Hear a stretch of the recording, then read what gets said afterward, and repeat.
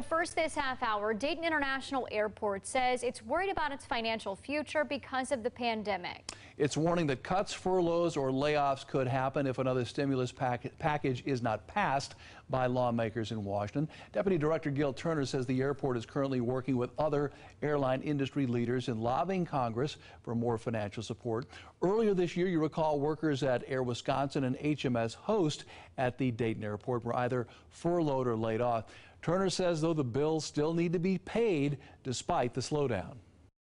We really need to focus on infrastructure, payroll to make sure that we can pay our employees, to keep our employees employed here at the airport. Also to pay our debt service and our operating expenses to cover. And perfect timing, just today the airport got more than $6.4 million from the Federal Aviation Administration for safety and infrastructure expenses.